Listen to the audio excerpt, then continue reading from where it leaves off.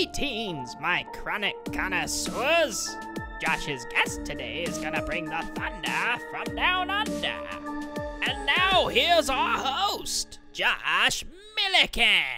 Welcome, folks. You've arrived at the intersection of horror movie fandom and cannabis culture. But don't worry, you don't have to smoke or vape to be a chronic horror fan. Just sit back and relax with whatever makes you happy. Come on, let's get lit. Experience the chronic. Prepare to get lit. Our next guest certainly doesn't look like your stereotypical cannabis user. Oh my! Josh! Good to How see did I you. get here? Hi! So before we go any further, introduce yourself a little bit to some of my viewers who may not know who you are. I'm obviously from a thunder from down under, but I've lived in the US for 7 years. I have written for Fangoria, for Blumhouse, for Shock Till You Drop. Now I'm creative director of Arena Cine Lounge. And what do you do there?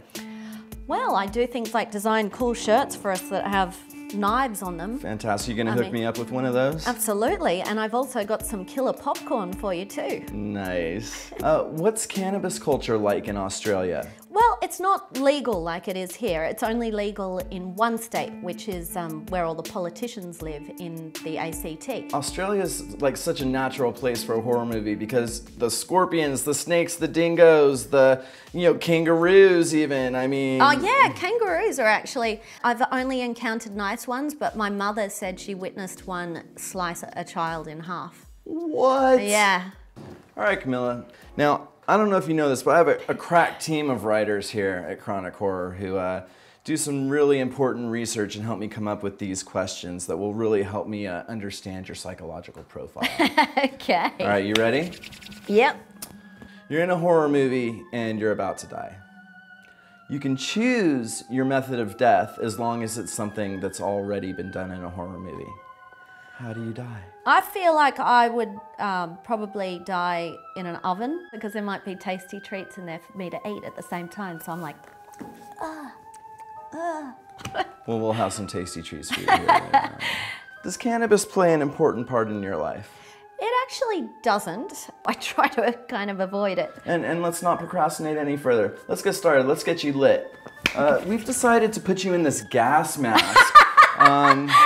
What we're gonna do is we're gonna put this over your face and then we're gonna attach this bong device.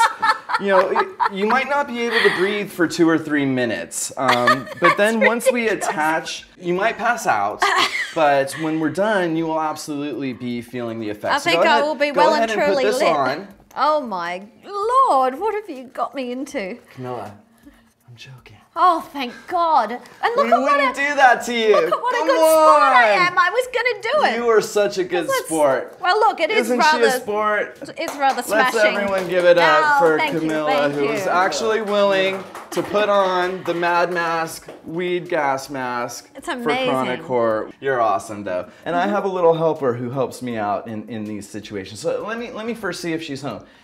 Hey, Miss Thing, you around? Oh. Hey, Miss Thing, give me some fingers. Oh, she's great. I definitely think we want some sativa, which is more of a mental high, and I think that we should vape. So why don't you hand me a couple vape pens loaded with limon sativa oil. Ooh, French. See what she's Enchanté. got. Yes. All right. Thank you, Wow. Miss Thing. This is the part of the show where I'm supposed to distract you. Well, Josh and Camilla, inhale and exhale. So Camilla, how you feeling? Well lit, my friend. Well lit. Fantastic. So we've been vaping the limon oil. We got it at Medicine of the Angels in Los Angeles. And we were talking about how in my experiences, there are 3 basic undertones to cannabis when it comes to the aroma and the flavor. You've got the earthy undertones, you've got the pine undertones, and you've got the citrus. We've been imbibing on the citrus undertones. Fantastic. Well, just so you know what's coming next. Stop. Come on, Josh, what's going next? Next what we have in store for you is a movie. Ooh. You know, I've chosen one of my favorite Australian horror movies in keeping with the theme, as we've so far discussed. But you might not know this since you're not as experienced with cannabis culture, but there's one thing that's completely integral when you're about to watch a movie on cannabis. You know what that is, right? Oh, does it start with M and end in E's? I'm talking about munchies. Yeah. I got it. So based on Camilla's answers and her country of origin, I have the perfect recipe in mind. I'm getting ready to whip up my bloody salted caramel upside down cake, and it does have a few more steps involved, but trust me, you'll take one bite and you'll know that every step was worth the extra effort. In a mixing bowl, combine your sugar, flour, baking soda, baking powder, and salt. Then mix together. Make a well in the center of your dry ingredients, and then add in your melted butter, Greek yogurt, 1 egg, then add in the vanilla extract, and mix until combined. Shit, flinging dough everywhere. Then spoon the batter over the caramel and apple mixture, then spread until smooth. Then bake in an oven preheated to 350 degrees for 25 to 35 minutes. Oh, you didn't. No. I Is did. that Vegemite? Are you guys hungry? No. Oh my God. I think you are. This is the best. No, Look no. at the presentation. Wow. No, come on. Casey, why did you do this to me? Are we still friends? I don't know yet.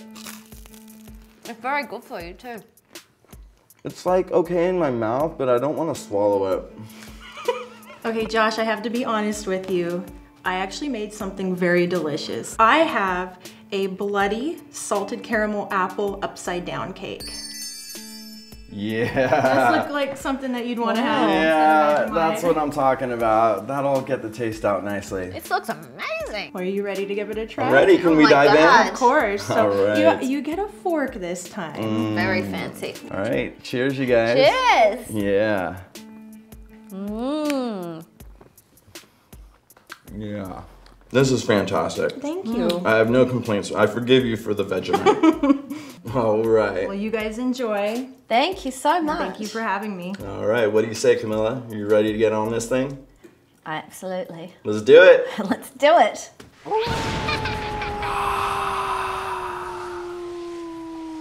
The film I picked is The Loved Ones by Sean Byrne. And what I didn't even know when I selected this for us, you actually know one of the actresses? Yeah, I went to school and she was like my best friend growing up. She plays Xavier Samuel's... Who's she? Victoria Thane. Victoria Thane. And who does she play? She plays the... I can't remember her character name, but she plays the girlfriend of Xavier Samuel. Oh, the main character's Yeah. girlfriend. Yeah. She is smoking hot She's- in this movie. There's a scene in a car, I think, that gets a little explicit. Yeah, it does. It does. I remember her telling me great detail about shooting that scene. Let's do it. So what I enjoy about this film, there's a subplot throughout this whole thing where the guy's nerdy best friend takes a really hot chick to the prom. To the prom that That's he was right. supposed to go to his I remember. with his girlfriend before Lola kidnaps him. Yeah. You come to the prom? Yeah, I'm going with Holly.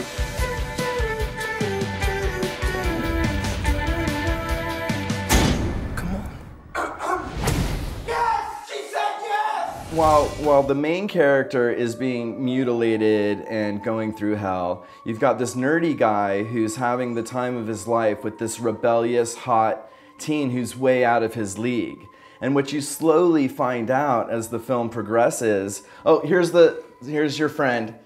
Oh my God, I just saw your that's friend's weird. nipple. I can't It's even weird to watch. look at this? Well, yeah. This is definitely above PG-13. Yes. And what we realize in the subplot, which is so easy to forget, which I didn't even pick up on the first time, is that the two experiences are being mirrored and they're extremely different, but if you pay attention to who the hot rebellious chick is, you find out at the end that she is integral to the story.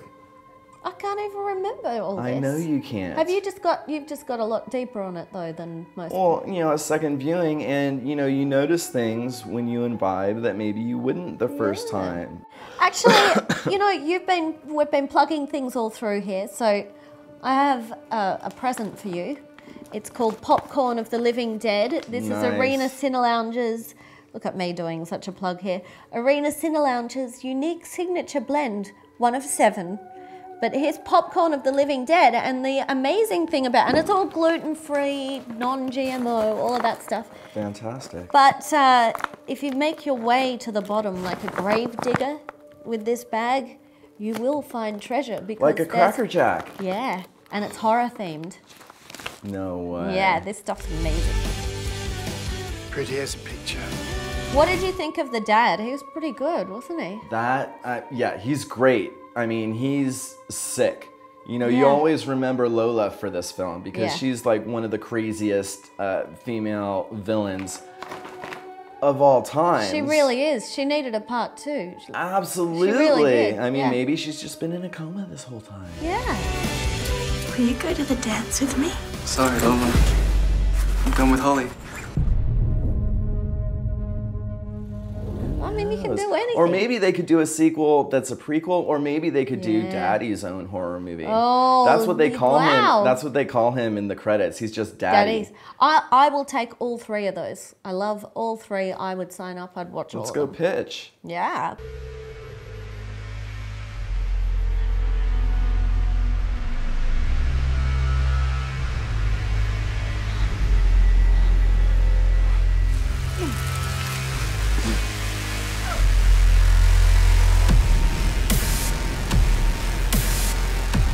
Where they've just carved him up and they're throwing detergent into his wounds because that obviously enhances the experience of being tortured.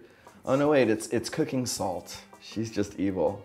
Oh, he really cops it in this, doesn't he? I know. Oh. Oh my goodness. It's just like it puts you right in the moment, man. That's hard to shake off. It's really nicely shot as well. I love the colors. It's not like, have you noticed it's got quite a sheeny, colorful palette? It does. It's one of these films where you're like, where have you been all my life? Look, it's really sad because I feel like the Australian film industry puts a lot of money into film and real quality content. And it just seems a waste to me that how do people find out about these films in America? I guess we talk about them on shows like Chronic Horror. Yeah. Say happy. Happy. Suck it. Show me! So now that they've injected his throat with bleach, carved into his skin, rubbed salt into his wounds, nailed his feet to the floor to keep him from running outside. That was a good scene. Now they're gonna have to put a hole in his forehead and pour some boiling water in to turn him into a zombie so that he will behave appropriately. And here it comes where it's like, Oh, poor stop. him. She drills like I do. You've been hoping it wouldn't come to this, but the sounds. Wow, and she's got that thing where you start to realize. Oh, and his skull is smoking. Oh, you know, I think that is the appropriate amount of blood for that kind of incision. Oh my God. I know.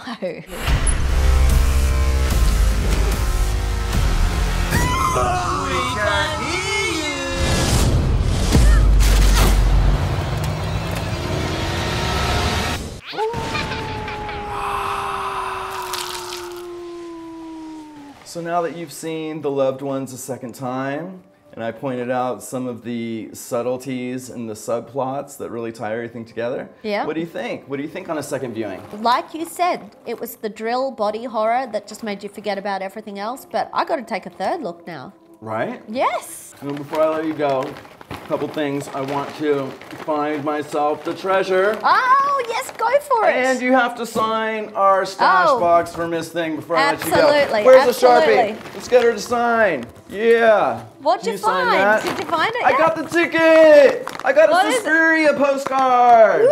Yeah. Yay.